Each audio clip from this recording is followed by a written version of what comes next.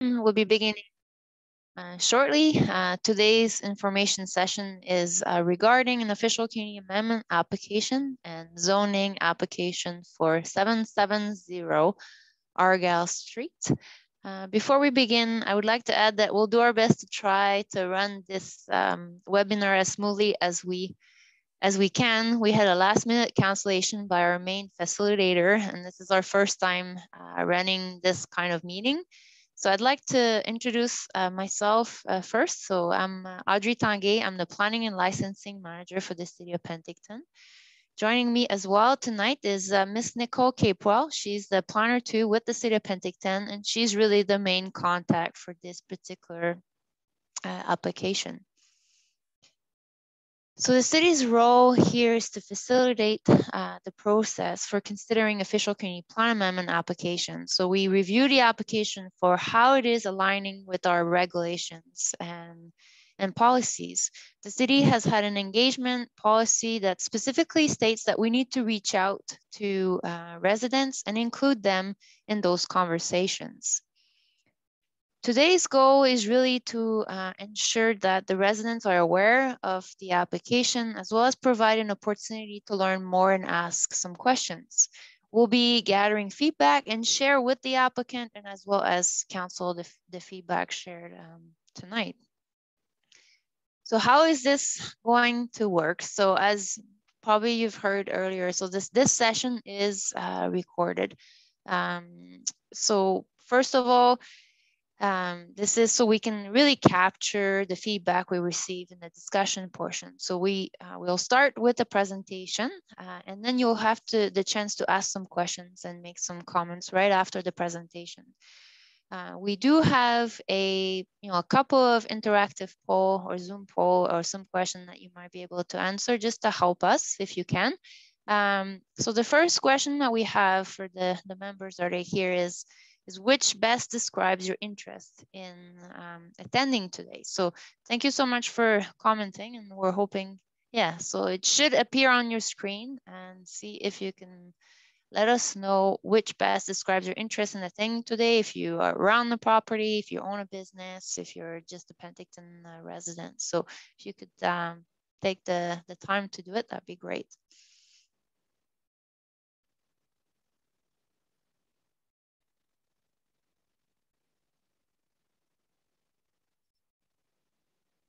Were you able to get the answers, Nicole? Yes,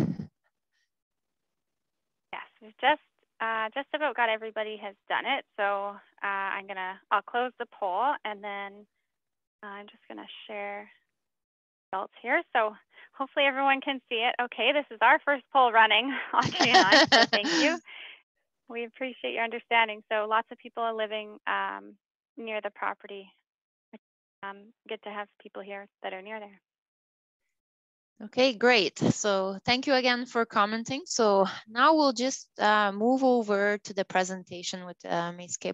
Capewell. And as I said, there is the question and button down below. So as you're going through her presentation, or like you can put some questions. And the idea is that at the end of the presentation that we will be able to answer. We'll go through the question as the best as we can and try to assist that way. So move over to Ms. Capewell, please. Thank you.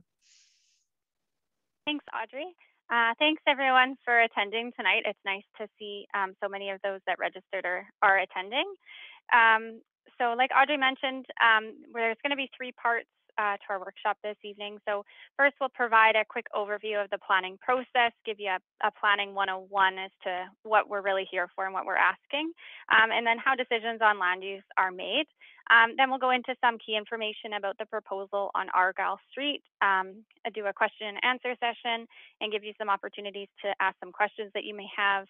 And as Audrey mentioned, the session's being recorded so that we can capture the discussion and any questions that come forward to help us make informed decisions and guide the applicant as they move forward. So the Planning 101, so I'll just give a quick presentation of land use planning and some background about our official community plan. So the purpose of our official community plan, which we often refer to as an OCP document, you'll hear us say that quite frequently, is it provides a framework of goals and policies to guide decisions on planning and land use within the city. The OCP was created with substantial public involvement and is meant to guide the evolution of the city up to 2045, by which time it is expected that the city will grow to about 42,000 people. The OCP establishes goals and policies to enable sustainable growth within our community.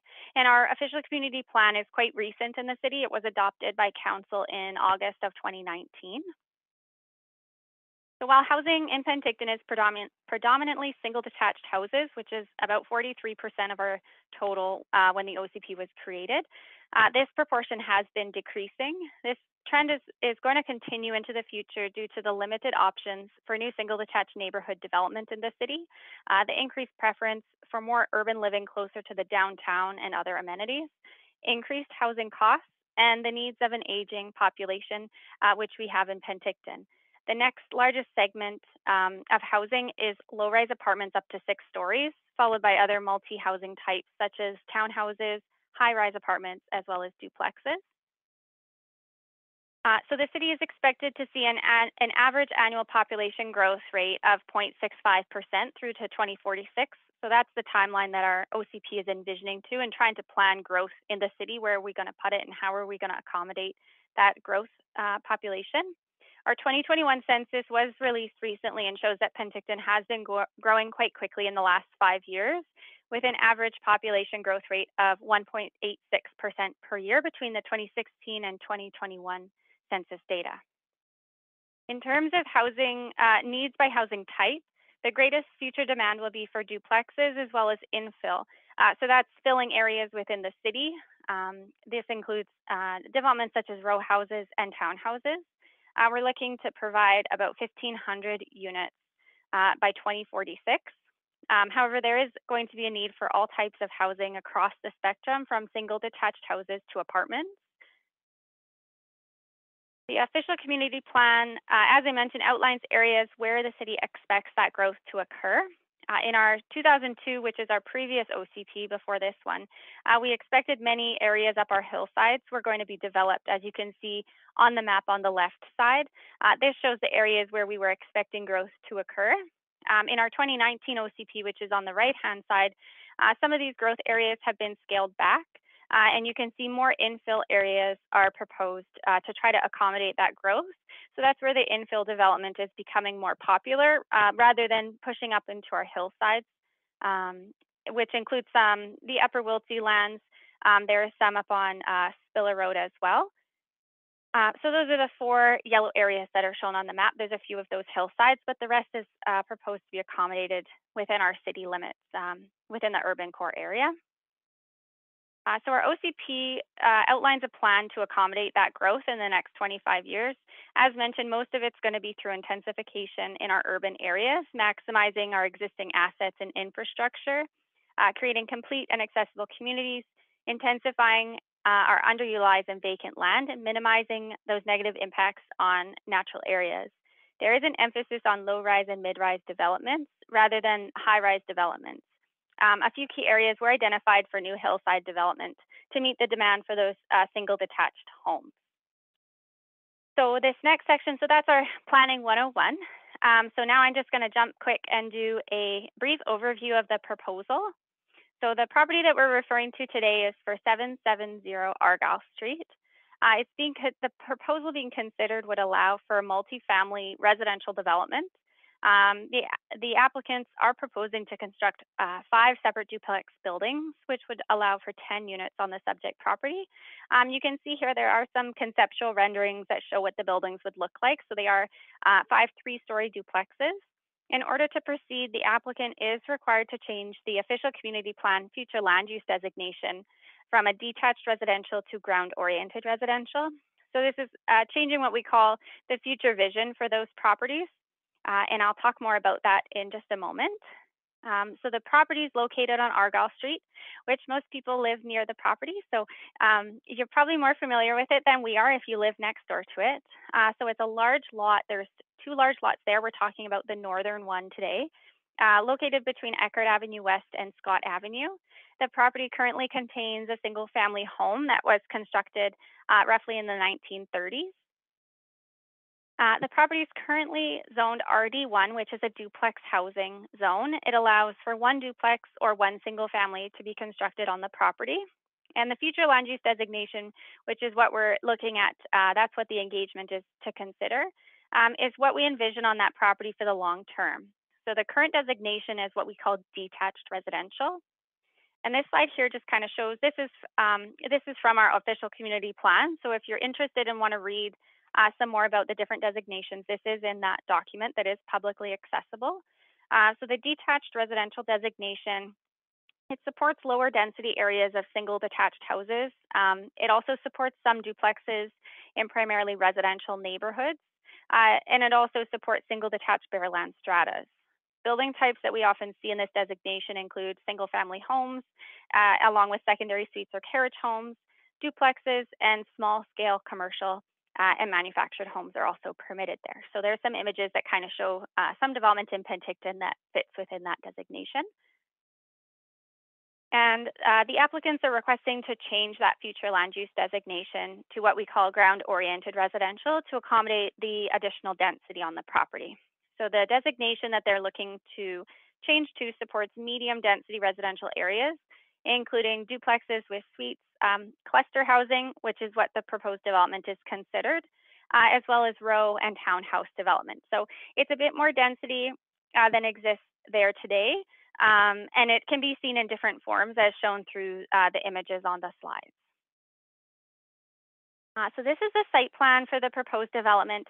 I did try to make it a little bit easier to read from our in-person session that we held a few weekends ago. So you can see north is oriented to the top of the map. So Argyle Street is on the left. And then I've drawn some red boxes around the 5 buildings. So the site plan, like I mentioned, is oriented with north to the top. The duplexes are located 3 meters from the southern property line, and the drive aisle and primary vehicle access is on the northern portion of the property, and they access off of Argyle Street. They have provided 1 parking space per unit, as well as 8 visitor parking spaces, which is more than was required by our zoning bylaw, which is great. So this slide I just want to quickly show is the process and kind of the next steps that occur for the engagement. It shows where we're at as well. So the engagement period is what we're currently going through, where we collect the feedback from the public. As Audrey mentioned, once the engagement period ends, we review all the results. They're summarized and shared back with council. So we've received a lot of feedback forms already. And once the engagement session closes, those results and all the comments that you provide are shared directly with council. We do redact them, so personal information is removed, but they do see all of the comments, all the words that you're putting forward to them. So we share that information back with council, the public. It's available on Shape Your City, and we also share it back with the applicant. The applicant can make adjustments or changes to the plan based on the feedback that they receive from the public. Once they make those changes, or if they choose to not make any changes, we would eventually proceed with the proposal to council. So we would bring back the formal official community plan and zoning amendment bylaws to council, and they would choose to hold a public hearing. This is the legislative requirement for both the zoning and OCP bylaws. This is important for you to note because this is the next formal opportunity for the public to speak to council directly about their comments or concerns. And then after that, council gives consideration as to whether they want to move forward with the proposal. So I do note that when council has directed us to begin engagement, it doesn't signify that council has endorsed, supported, or approved this proposal. They just want to hear from the community about what you think about this property and whether we want to see more density there in the future. Considering approval of the development, like I mentioned, wouldn't occur until after the public hearing, where they do hear the formal feedback from the public at a formal public hearing. So it's important to note that there is going to be another opportunity for you to speak to council, and there's also an opportunity that the applicant could make changes to the plan. So it's important to continue to stay engaged in the development and see if the applicant does take some of the considerations to the plan and decide to make any adjustments. So if you received a public notice in the mail for this engagement period, you would also be receiving a notice in the mail when this proceeds to public hearing. And we encourage you to stay tuned. You can watch our Shape Your City website as well as the city's public notice page to stay tuned for the public hearing. If you have any concerns about the proposal at that time, we encourage you to come and bring them forward to council. That's this nice big process that we go through. So that leads us to the next slide here. Yeah, we have another Zoom poll here. So based on the information that Ms. Capewell presented, do you have concern about what is being considered for this site? In the chat function, you can also add if there's specific feature that you have that you like or you don't like. So we're happy to again hear some of your concern or things that you might like here.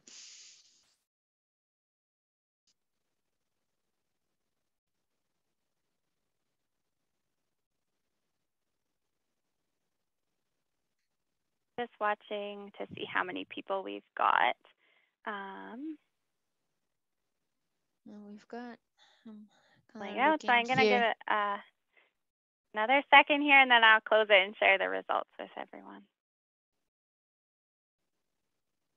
Okay.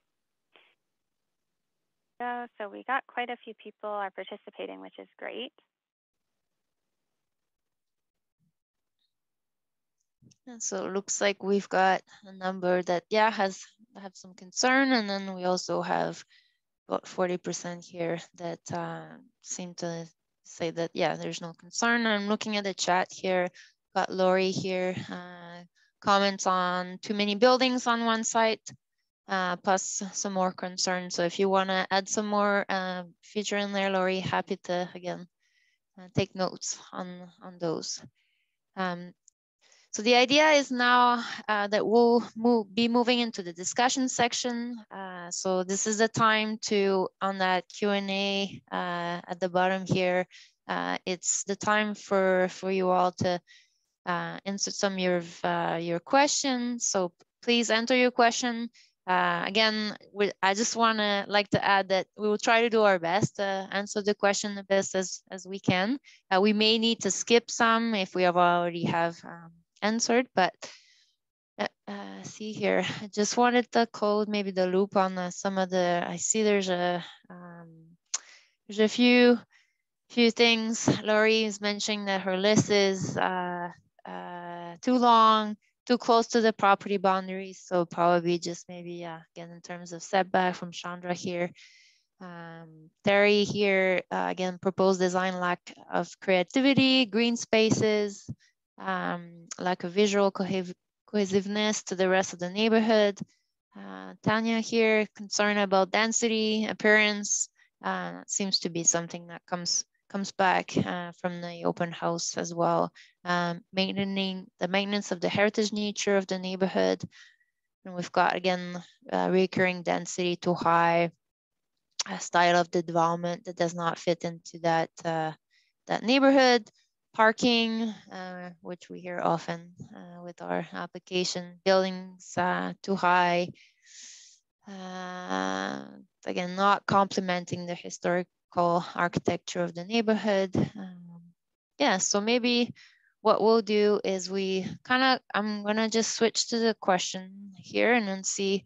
I think I know I saw when Lori added her comment about there's something about parking spot, or there's an extra parking spot. So if you'd like to answer, Nicole, please. Yeah, I'm just gonna jump back to the site plan here. So thanks for the questions, Lori. So the requirements for parking in our zoning bylaw for this type of development is 1.25 parking spaces per dwelling unit.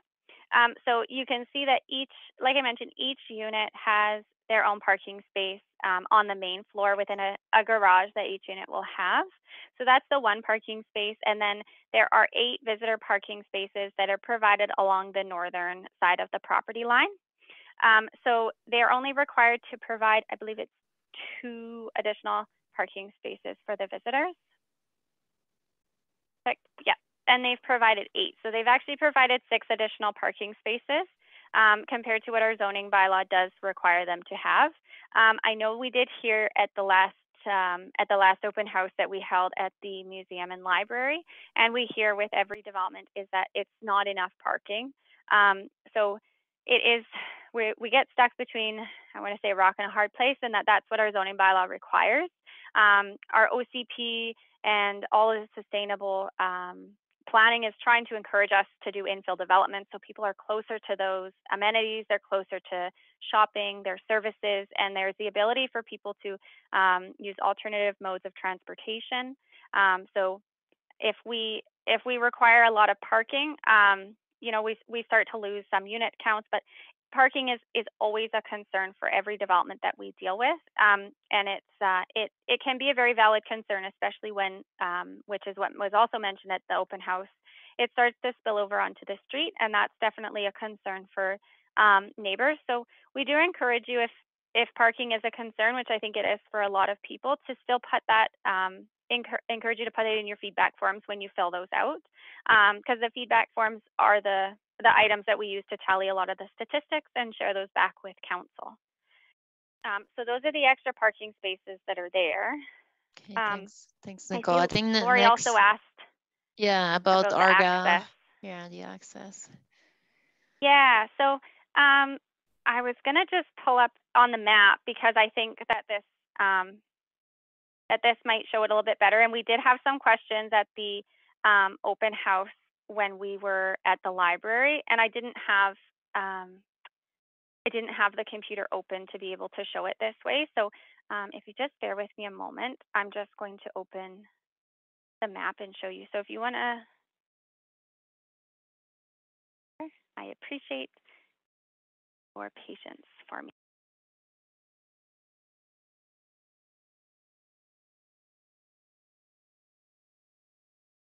Okay, so the subject property, like I say, is 770 Argyle Street.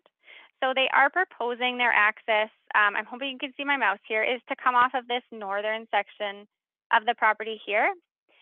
So unfortunately, these properties do not have a road or a laneway at the rear of the property. This is privately owned land at the back here, so it's part of a legal parcel that's associated with some of these other multifamily apartment buildings at the back. So their vehicle access is going to come in and out of that Argyle Street here. So if I quickly jump back to my my PowerPoint here, and then I'll show you again the site plan. So you can see that the site plan here comes in, and they have provided these no parking turnaround areas for vehicles to turn around and go back out.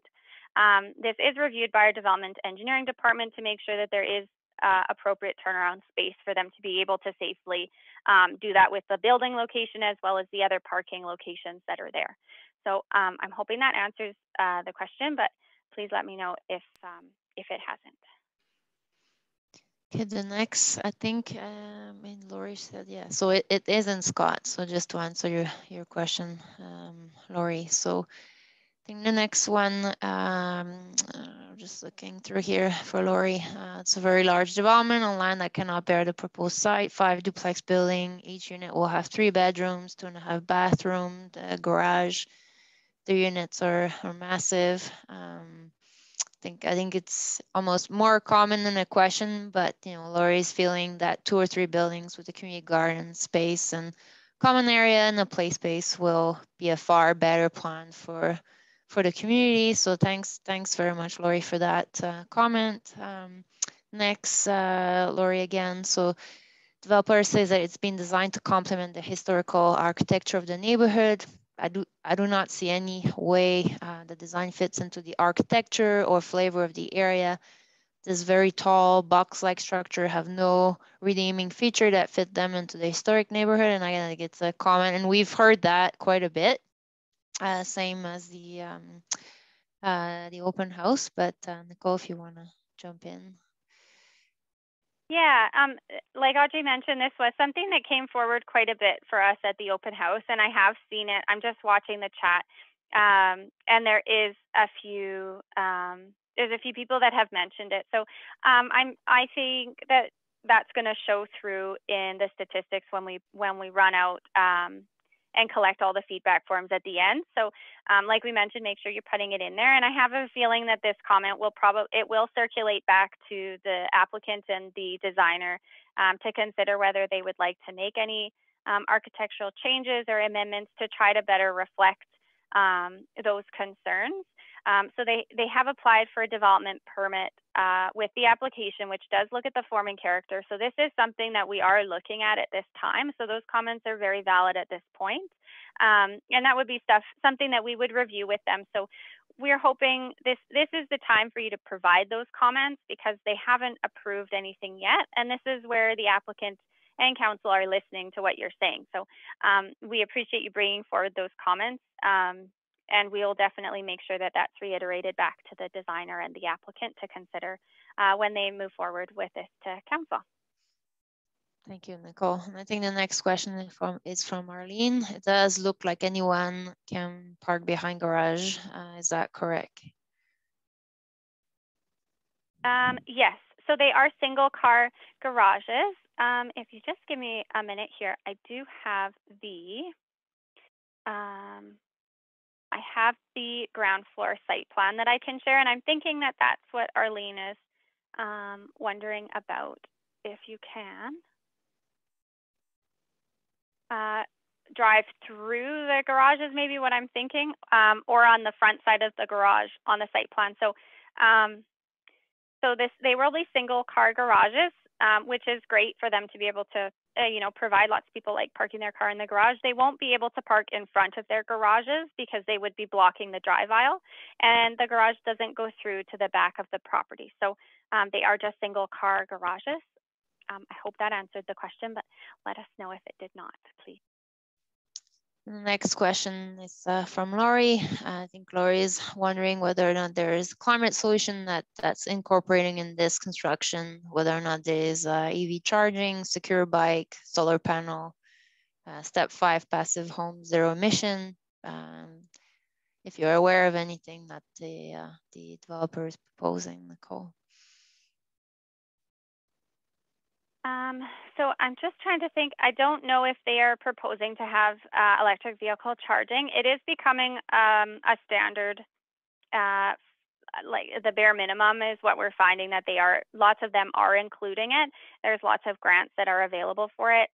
We don't require this at our development permit and zoning and OCP stage. I'm not 100% sure if the building department is requiring those, but we can certainly look into those items for you. The bike parking, I'm going to just share the site plan again. So they have provided with the garages, they are large enough to accommodate the vehicle, as well as the units are adequate in size to be able to accommodate bike parking. They are also required to have other bike parking spaces provided. So you can say in between some of these buildings, we have 2 different types of bike parking. Class 1 is the secure bike parking for those that either live in there, or if they have guests that are coming to stay with them, that they can park their bicycles inside and they can't be accessed or seen from outside. And then we have class 2 bicycle parking, which is provided here as well. They're required to provide these two spaces here. They're actually only required to provide one class 2 bicycle space, but this is where you would park if you're just coming to visit someone that lives there and you're parking your bike outside on one of the bicycle racks. So they are secure, but they're not closed in and out of sight for someone if they were going by. So those are the 2 kinds. The solar panels, we don't have that requirement, but we can certainly pass the information along. And the step code is done with our building department. They are slowly increasing the codes that are the steps that are required. And the other items that you've mentioned there, we can certainly check into. We just don't have those requirements in place yet for the new builds, but I think that the building codes in our building department with our bylaws are starting to increase the sustainability minimums for new builds, which is great, and it's slowly getting there. But I did note your second comment there, Lori, that this needs to be required by our city, and it's something we are actively looking at. Incorporating that into our zoning bylaw, I believe, is the work is underway. So we appreciate your comments and pushing us to get on it faster. Yeah, it's definitely something that, especially the EV charging, there's some definitely policy that supports that in the OCP. And the goal in the next few months, Lori, is that we're going to amend our zoning bylaw to make it a requirement for every multifamily building. So it's something we're working on. So definitely good comments there, Lori. So I think there's another comment about why would they cut down trees, which provide shade and plant tiny trees that don't, Nicole? Yeah, this is always a challenging question. So I believe that there is some trees on the property right now. So we don't have any tree protection bylaws for private property in the city. So a property owner, unless you're in an environmental protection area or a riparian area along a waterway, you are able to remove and cut down trees on your property. This is something I believe it's been brought forward to council before, and we haven't created any bylaws that change that to require permits. There is provisions in our official community plan that developers can consider this when they're looking to make developments. Sometimes it's very challenging to be able to do that depending on their location. The access in and out for this property is very difficult to navigate around mature trees, especially with coming in and out one way. So there's always challenges, and we don't have a requirement at this point in time for them to retain those trees. The last thing I'll add is we do have minimum size and height requirements for new trees when they're planted in.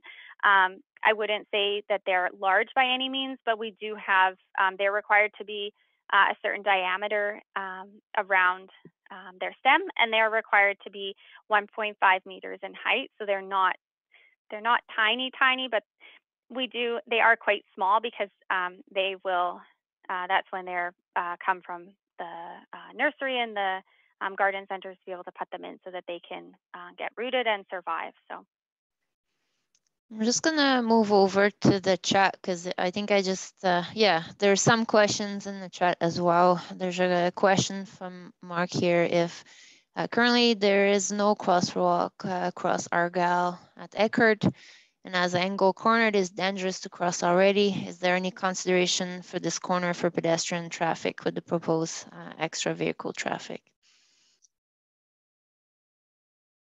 sorry, that came from Mark. That's a great question.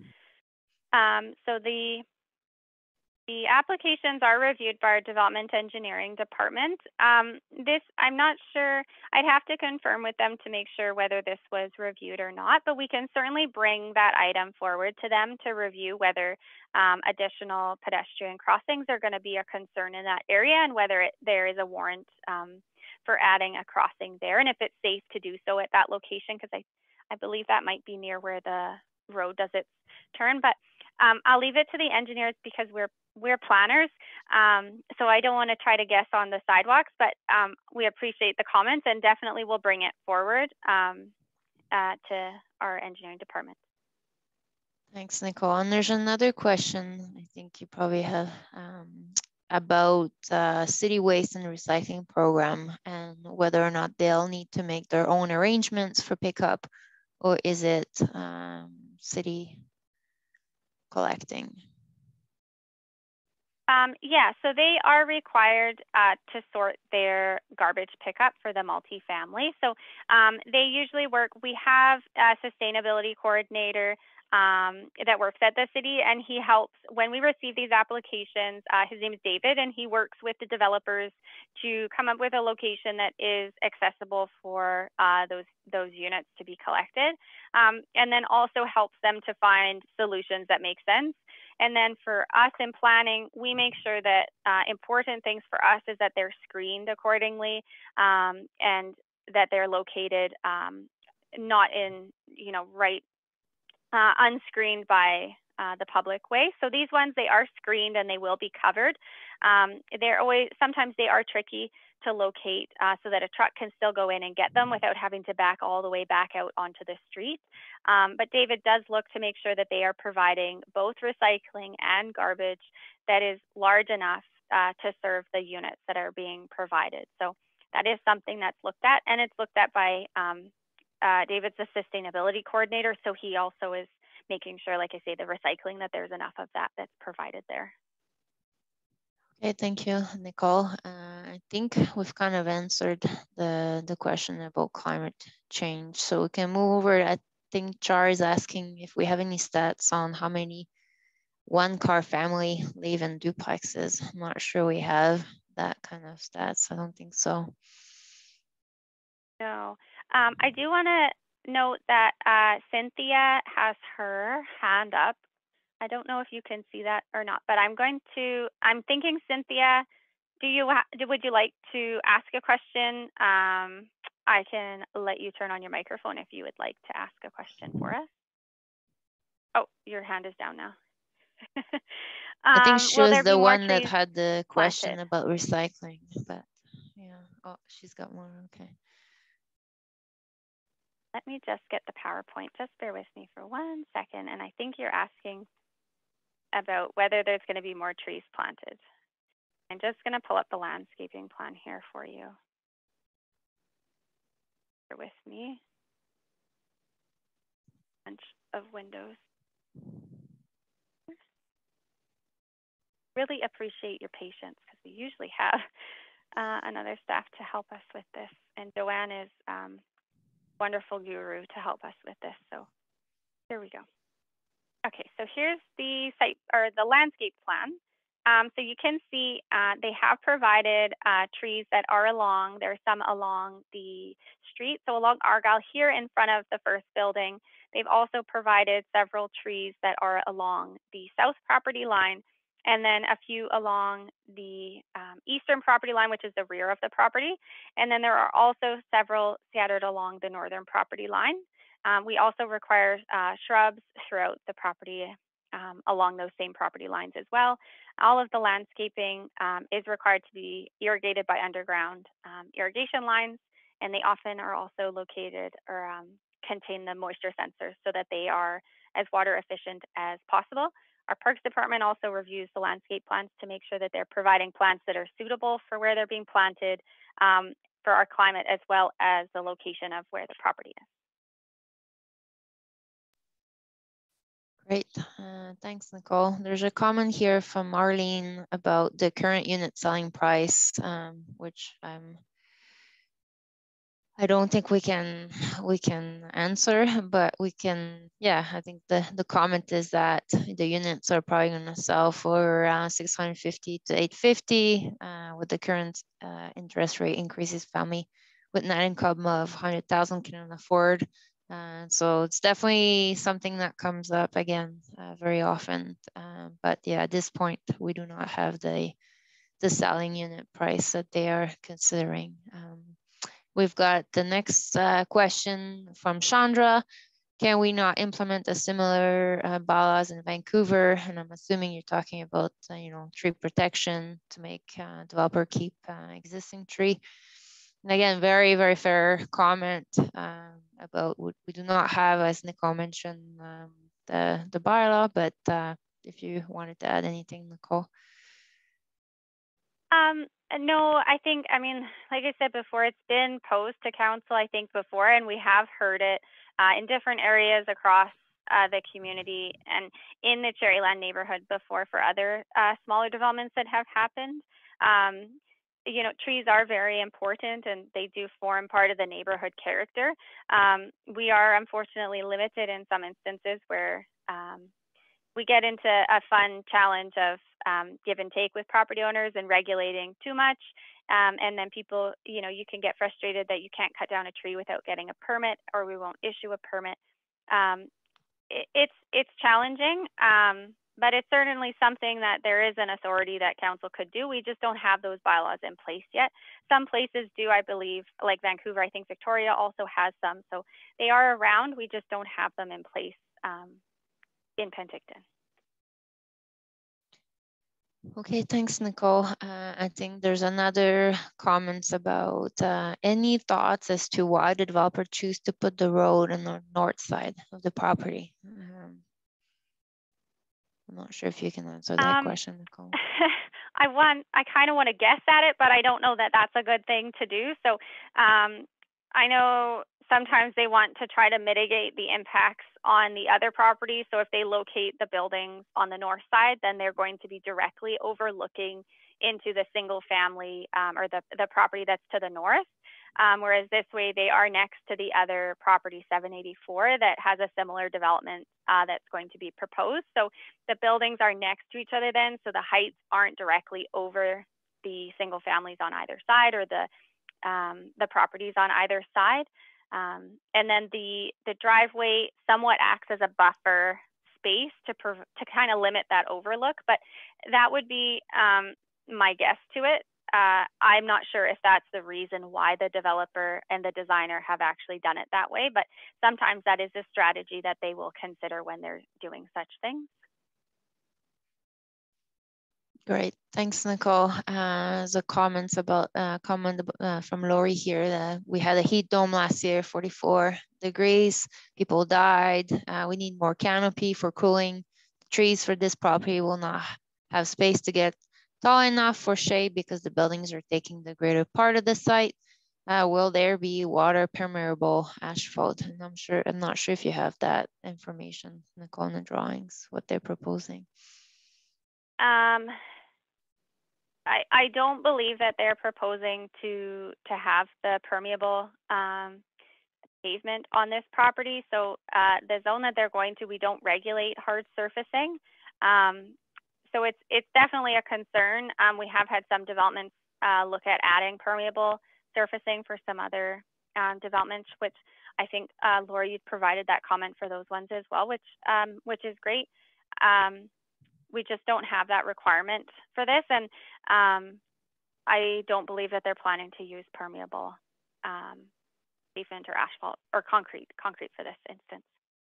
But happy to get those feedback again, Lori, that we can share with the developer. I think that's it's crucial here. So thanks for those comments. So there's another question, and I think I see it in the chat, and then as well as Chandra here, and there's kind of Mark as well. So kind of curious about what we know about what is planned for 784 Argyle, and I believe, Nicole, you have a slide on that. Yeah. So I do have the site plan here for Argyle. Oops, I'm looking at the wrong screen. So 784 Argyle is the property to the south. So they are proposing an 11 unit development. So similar in unit counts. They are proposing it kind of a different style of building. We still consider this cluster housing. So you can see there's 3 buildings. 2 of the buildings, building A and building B, have 4 units in them. So they're 4plexes. And the last building, building C, is a 3plex building. So 11 units in total.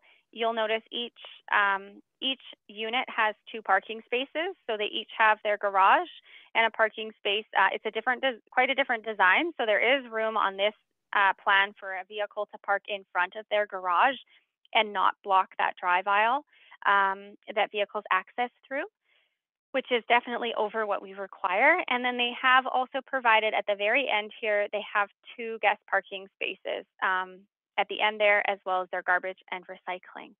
The buildings are similar in height, I believe, to the neighboring property at 3 stories with the garage on the main level and then 2 above. So they have a similar looking landscape plan. And then this is the rendering that we have for that development on the neighboring property there. I think there's a few questions about this one, whether or not it's the same developer, which I believe is two different property owners, Nicole. Yeah, so they're different owners, different designers, different developers. It's not the same on both of them.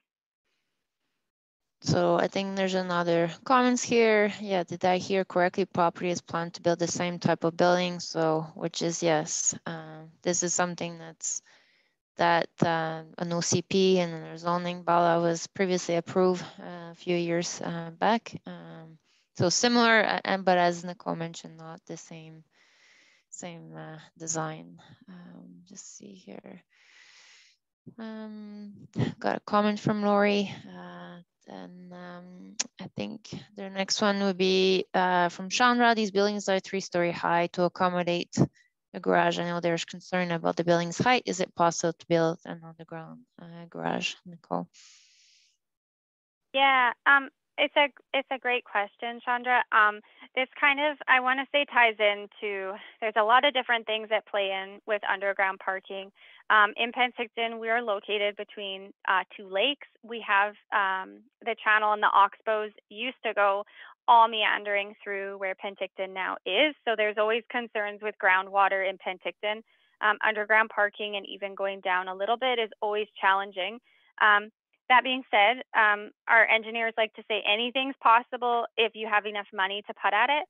And this kind of ties back to the question and concern that came up about the affordability of the units.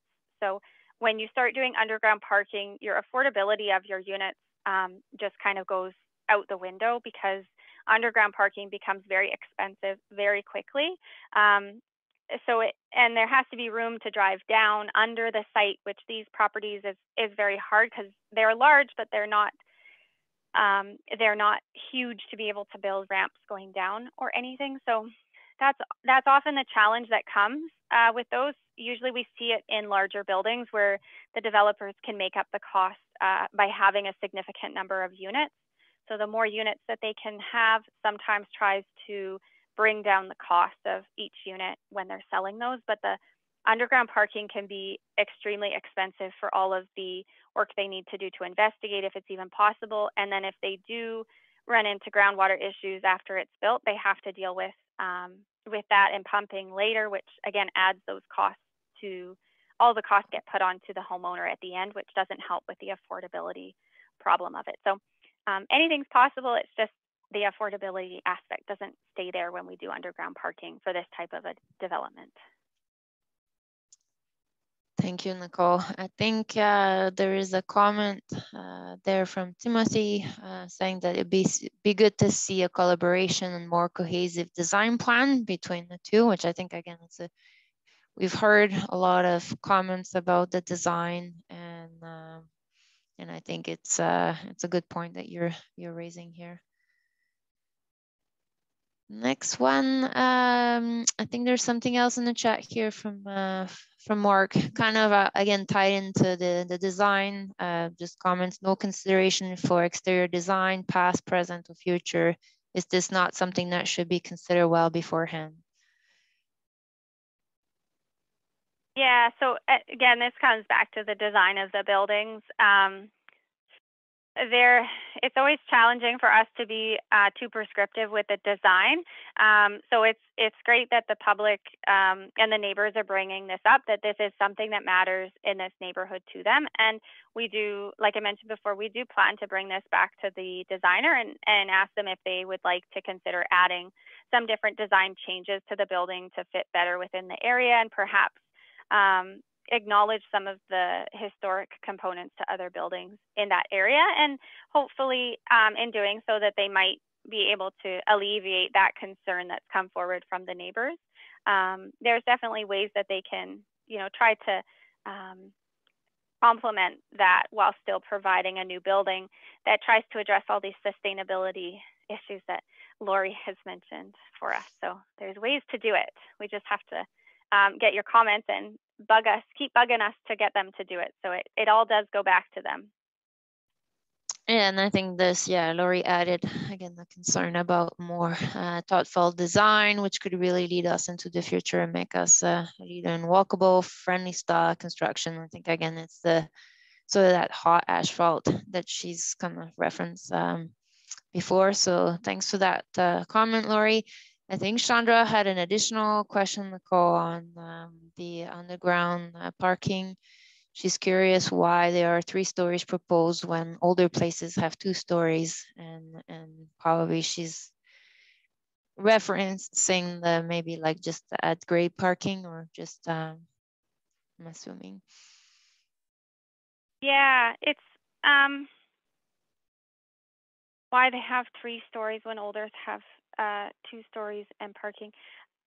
It's challenging. I mean, they are within I want to say they're within the zoning that they're requesting to go to, but that is why we're here, because they want to hear from the neighbors as to whether that density is suitable for this area. So a single family home, I guess, is what we can look at under the zone that's there right now. A duplex or single family can go up to 10.5 meters in height, which is 3 stories. Often we see a garage on the main floor. A single family doesn't have to go through this development process like this applicant does. So it's always challenging for them to be able to make it work and make their numbers work. Sometimes that's not the only factor that should be considered, but for the developer, that is a big factor for them. The less floor area that they have available for their for the tenants or for the purchasers that end up being in there, then it kind of drives up all the costs. So it's always challenging. The height is very challenging, but there's creative design ways, depending on whether they decide to change the design of the buildings, that they can accommodate perhaps some dormers by reducing it a little bit in height and still getting the stories in the floor area that they need to make it work economically for them. So we'll see what they are able to come up with. At the end of the day, I'm not an architect or a designer, so they can get creative with it if they want to. So hopefully we'll see them come back with some creative solutions for it. Yeah, and I think Chandra added, the comment about, and by older places, I mean other properties with similar design that have been built previously. And I think, again, it comes back to sort of the surface parking and garages. Garages are something that a lot of people are looking for as well. Not everybody, appreciate the surface parking. We have a little bit of both. Usually garages are a bit higher end, but again, I think happy to hear that comments, and we can share with the developer. Next question, I believe, is who is the developer for both sites, and where are they from? They are private developers, so they're not. I'm just trying to think. This one for 770. I guess I'm still scaring the 784 one. So I'm just going to jump back to this one that we're talking about. So they are different developers. So this is a private individual that's doing this particular proposal. It's not a company that's doing this one, and the other one is the same. It's an individual that's doing it. They have hired designers that we are familiar with working in the area, but they're not companies. So we are always limited with the private owner information that we're able to share for those. So it's a tough answer for us to give each time. I know. Okay, thanks, Nicole. The next from Timothy, could I get the date of the 784 Argyle first reading to council? I was just putting it up here. This was back a few years back. So in April 18, 2016, that's when we brought forward, or the planning department brought forward an OCP amendment and the zoning amendment for that property. So recently we did the development permit, but when council actually approved the zoning, and the OCP was back in 2016. So I hope that answers your question. And now to the next, just looking here if we have anything else that I'm missing. Here, do you see anything else, Nicole, that we have not? There's some comments about the developer want to make more money. Yes, that's Timothy's asking about the 784 Argyle, so the OCP. So for that, for the 784, they had amended the OCP. It was done, like Audrey said, 2016, it went to council. So it was done under our 2002 official community plan. So they had proposed to amend the OCP that was done at the time. And they went from a low density to a medium density, as well as the rezoning to the RM2. The zoning of RM2 exists on the property today. Through the development of the 2019 OCP, this neighborhood was changed to the, well, not changed, it was maintain that low density. We didn't keep the definition of a low density residential designation. We switched it to a detached residential, which is what these properties are now. But when that happened, they did retain the zoning that was in place. So 784 was entitled to that zoning that exists on the property, which they did build to when they came in for their permits for that development recently. I hope that makes sense. It's a lot of planning jargon that we go through. So if any of that doesn't make sense, you can always follow up with us afterwards as well, and we can provide some of the information for you if needed. And that's the same with any of the items that we're going through today. We're here to answer any questions that you have in order to make the informed decisions when you fill out the feedback form and provide your comments back to council. Just the comments back. Thank you. I just wanted to look up the full plan. Yeah, Tim, I'm just thinking, Timothy, sorry, I don't know if I have a slide at the end of the presentation with my email on it, but I will make a slide right now that has it, and you can send me an email, and I'm happy to send you a copy of the plans for 784 so that you can look at that information. Just wondering if there's any other question. I see a comment from Loi here that, you know, coming back about the buildings are too close to each other as well. I think it's coming back to her comments about adding more open spaces and more amenity as well. I'm not sure if there's anyone else that wanted to add any other questions to either to the question NA or in the chat here, so I can see if we've tried to cover as many questions as we can. Let's see if we're missing anything here.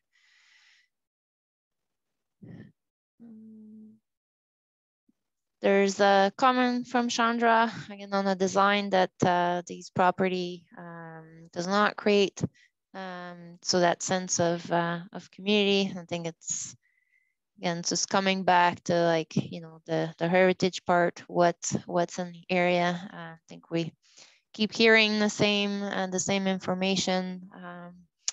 Anybody else have any other question that we hoping that we can assist to answer before we, it's been an hour, so far so good. Are there any points the planners have for the developer that we have not discussed?